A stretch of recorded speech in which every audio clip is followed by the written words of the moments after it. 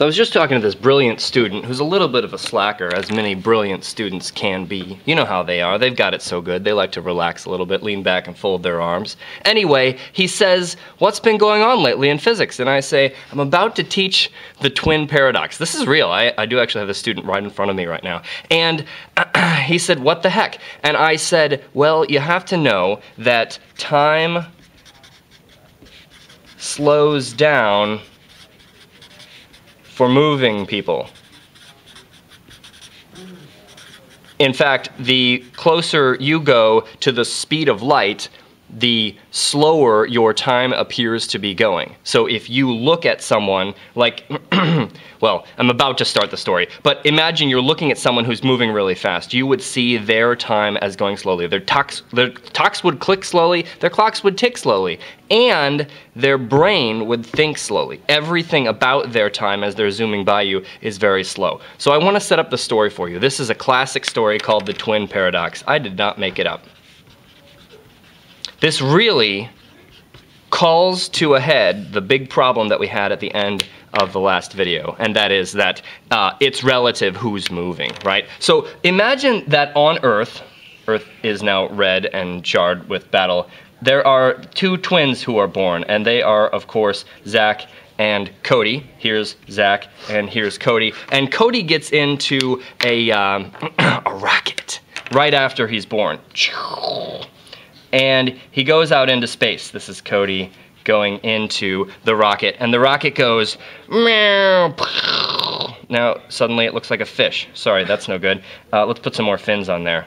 Yeah, now it's a mutant fish rocket. Cody's on here, and Zach's still on Earth. And Cody is going to go 87% the speed of light, because the cool thing about 87% the speed of light, this is his I'm going to say 87% c. I guess I could write it as 0.87 c. Now, what that means is that, well, remember we said like delta t? This is the time that Zach's going to think Cody's clock is doing. It's going to be Zach's time, which is delta t naught, because Zach's not moving. Clearly Cody is moving, right? And he says it's that times gamma. And gamma, well, delta t naught. Gamma is this thing where it's like 1 divided by the square root of 1 minus beta square. And remember that beta, you probably don't remember this, dear student, 1 divided by 1 minus v squared over c squared. And so if I plug in v as 0.87, the wonderful thing is that all of this stuff for 0.87, 87% the speed of light or so, I'm rounding of course,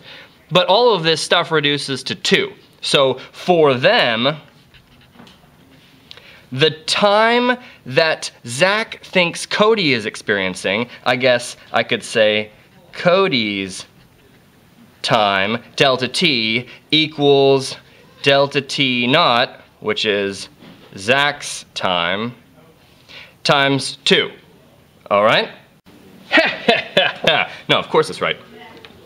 I did it, right?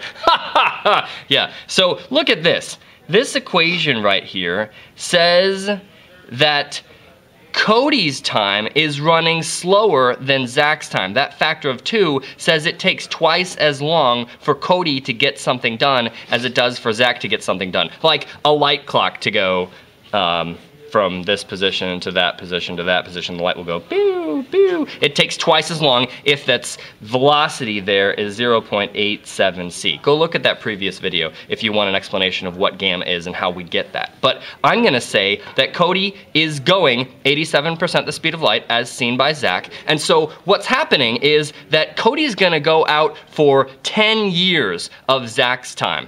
And Cody, therefore, is, if Cody goes out for 10 years of Zach time, then Cody's going to experience 5 years. 5 years as seen by Zach. You with me? Cody goes out and experiences 5 years as seen by Zach. Then Cody turns around immediately, and he's got this mutant space fish that he turns around, and he's inside of here, and he goes back. And it takes him, I'm assuming he's going to go at the same speed back again, 0.87 c. It takes him another 5 years as seen by Zach. All right? Fair enough. So when Cody arrives back, Zach is 10 years old. 10 years old. Cody, wait a second, Zach is 20 years old because he spends 20 years for Cody to get there and back. Cody spent only 5 years to get there and another 5 years to get back. So Cody is only 10 years old. That's not a paradox because, I mean, the issue is, this is a little bit weird, but I don't want this to be a paradox for you. The fact that they're different ages isn't a problem at all because they had different experiences. Now, Cody was going 87% the speed of light, and then he turned around and he went 87% the speed of light. But I want you to think about where the paradox is here. Are you ready for the paradox? Are you ready for the paradox? Okay. Okay, here's the paradox. The paradox is Cody thinks that Zach is going that direction while Cody's going this direction. Cody thinks he's at rest, right? And he thinks Zach's going that way. So when Cody goes this way, Cody thinks he spends 10 years going this way. He's looking at his clock, looks like it takes 10 years, and he thinks Zach is only spending 5 years. Then Cody turns around and he's like, and goes back this way. And it thinks it takes him another 10 years to get back because he thinks that Zach is moving and not Cody. If you look at your nose throughout the day, you won't think you ever move. You think everybody else is moving around. You think the earth is moving, etc. But your nose is always with you. So here's my point.